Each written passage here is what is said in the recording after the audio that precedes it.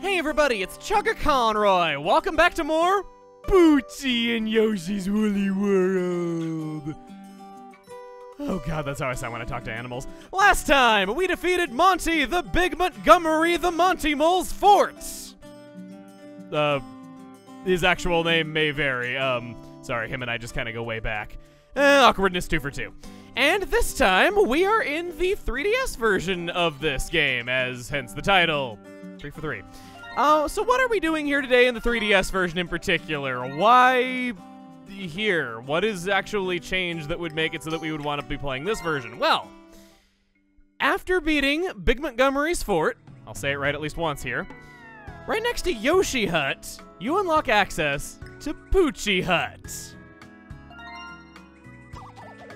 These are stages unlocked at the middle of each world, only exclusive to the 3DS version of the game. This is why I was saying it was a little bit awkward how there's not really one definitive version of Yoshi's Woolly World. You gotta pick better graphics or more content, and that's why I'm presenting it the way that I am. We're gonna do this here today as if there was a definitive version that included all of the levels inside of one nice cohesive order. Into the first stage, Poochie is somebody that I had a lot of disdain for as a kid, understandably so, but as I grew older, I began to understand that he's my kind of guy. He's impatient. He runs through every stage. Can't stop him. Won't stop for anything. He is invincible when it comes to any sort of enemy encounter, and he's got his own collectibles, the Poochie Pups. The goal is just to get the Poochie Pups and as many of these beads as possible. They're excellent stages for grinding up. Poochie can duck and slide underneath things, as I just did. No. Come on. No. Gonna have to redo this stage already. That's the thing. It's all about getting that one perfect run where everything goes the way that it should, and having to play it over and over again for that one little bit.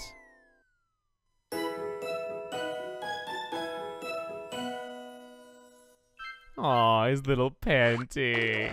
So cute. Got a gold rank for that.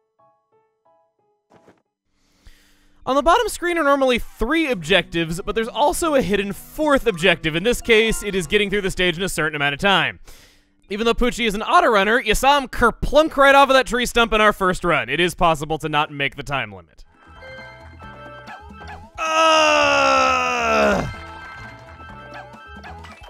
Got it. Gotcha.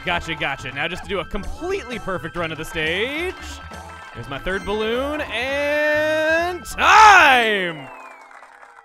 But I didn't get 1,500 beads. Or did I? Yes, I did! Perfect run, diamond rank. I love him panting when he's tired of running around. It's very, very swell. Your Poochie is very cute. This is only the first of many changes exclusive to Poochie and Yoshi's Woolly World. Poochie and Yoshi's Woolly World. Since there was no time like the present to start going into this version, I say we see some of the other differences as well. For one, the world map is a 2D side-scroller. I guess the 3DS couldn't handle 3 dimensions of depth. It's okay, I understand. We're gonna switch over to mellow mode. I did promise we would only do mellow mode in the first stage, and I'm sticking to that promise, okay?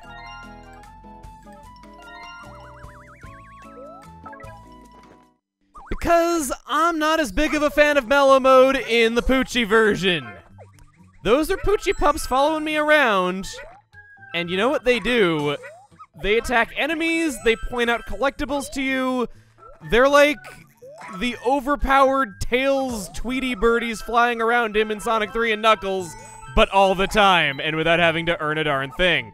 Like, that was the first enemy that I ate. I don't even have any eggs right now because they've been making such quick work of Oh. I don't get eggs in this mellow mode. No, I just throw them and they're... Oh, that's even worse than I thought it was already. What? So, you just have 3 eggs all the time. They never run out, and you can just go. I also swear that eating the ground is faster in this version. Yeah, Yoshi just projectile pooped it away. He didn't keep it. Wow, alright, so that's even worse than I thought, actually. I knew they pointed out collectibles. I didn't remember that little tidbit that they replace your eggs. Granted, I haven't exactly played around in mellow mode a whole lot in this version just because I immediately had such a dislike for it that I can't really say that I can be blamed too much for it, but That is a major difference, and it is excluded from my statement that I don't like that. I also don't get why they keep the egg baskets in the stage if they're useless. Why would you do that? Is he gonna... Oh no, he's not gonna eat the bow in the present. He's just barking at me saying like, hey, I think you should pick this up. I really do think you should pick this up. It's really important. The next difference comes at the end of a stage. We want to get one of those smiley flower. Well, that would have been a smiley flower if I actually got 100%. Whose fault is that, little poochie pups? I can't blame them. It just makes me look even worse that I didn't get 100% when they were pointing out all the collectibles to me because I wanted to rush through.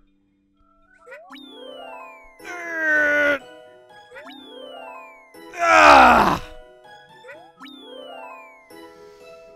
Yeah.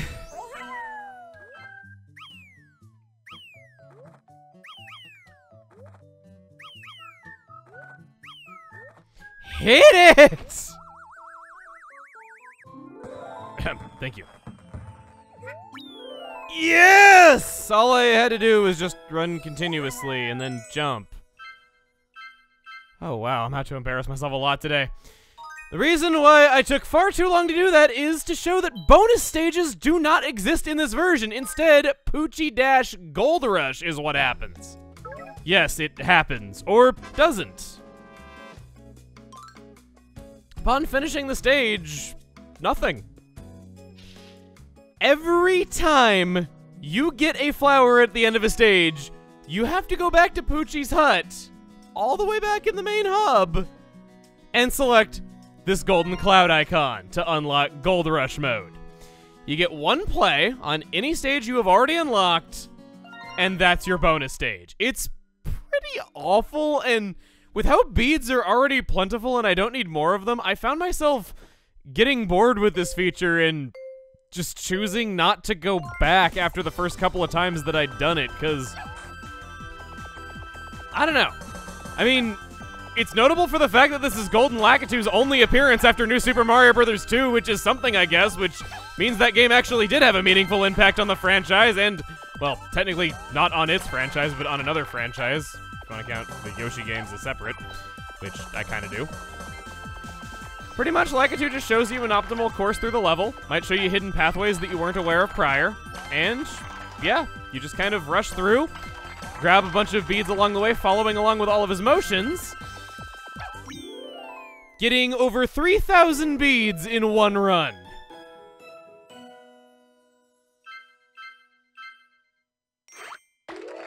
The ranks on these runs, they are bonus stages after all. Comparing that to 1,500 being a score that I only just barely made when I did almost everything there was to do, you can see how this would be far more lucrative than one would ever possibly need. Additionally, there's also alternate costumes for Poochie, exclusive to Poochie and Yoshi's Woolly World. For clearing the first stage, Buzzing Poochie. His model doesn't really look so hot up close, I'm sorry. But he is cute when you're actually playing as him. Hiding deep in the Yoshi hut is another new feature. Why is it hiding there? Because it should have been in all versions. The ability to craft one's own Yoshi. I don't know why this was absent from the other one, but alright. You just kind of draw a little template for yourself and you can watch the Yoshi update in real time. I call it Yoshi Egg Yoshi. And it's just kind of a natural feature that you would expect for this kind of game. Has all sorts of things, has some pre-made patterns that you can use as bases for what you want to make. This one looks kind of nice, actually. Whoa. It's pretty nice. Better than what I came with. Fire Yoshi! Ooh, that one's really pretty, actually. Yeah, this is a great feature that feels right at home with the whole, you know, crafting aesthetic, and yet was never patched into the Wii U version. Lets you give it a name, lets you give, you know, kind of credit yourself with your own creations. Have a little comment that is given alongside this Yoshi. And as you would guess, based on the portable nature of the system, Street Pass Yoshi. You know me, I love me some Street Pass. It will never die because I won't let it. it's possible to share one's own creations and save them to your system if you really like it. Or if some artists drop little naughty bits onto Yoshi that he does not canonically have, you can block those users for defying canon. I should mention that the patches for unlocking Miiverse stamps are absent from this version and have been replaced with templates for creating your own Yoshi. Far superior. But I'm still not going to get them all. Even if this rainbow-colored Yoshi is pretty styling. This next point is a very minor feature, and it's that Poochie and Yoshi's Woolly World is enhanced for the new 3DS hardware. Game runs at 60 frames per second on the new hardware, 30 on the old. For those of you who wish to analyze, now you can break the immersion and know which version that I'm playing. Scrapbook Theater is up next. Inside of it is a portal to the Bean Bean Kingdom. Yoshi Theater is back at last. In here are little stop-motion movies by Japanese animation studio Dwarf. There are a total of 31 of these. You may unlock one of them once per day, and they're pretty nice. Yoshi!